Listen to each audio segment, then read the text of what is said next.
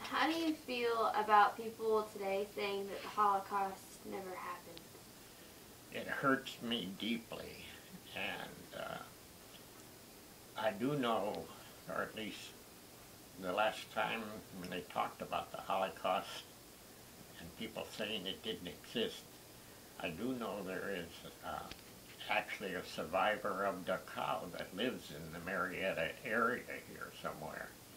I'd like to speak to that person someday and talk to him, since Ralph was one of the liberators of Dachau. In fact, he unlocked the gates. How do I feel? I don't know what they're trying to cover up, because this did happen. There is no way. I know. There was no way that this didn't happen. And you're just, I know it's hard to accept how there could be people, but Hitler and his SS troops had, the only thing I think is they didn't have any hearts. Their hearts were like stone, because they had no trouble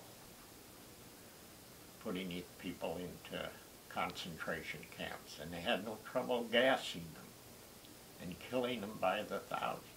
And it did happen. No matter what they say, I find it difficult.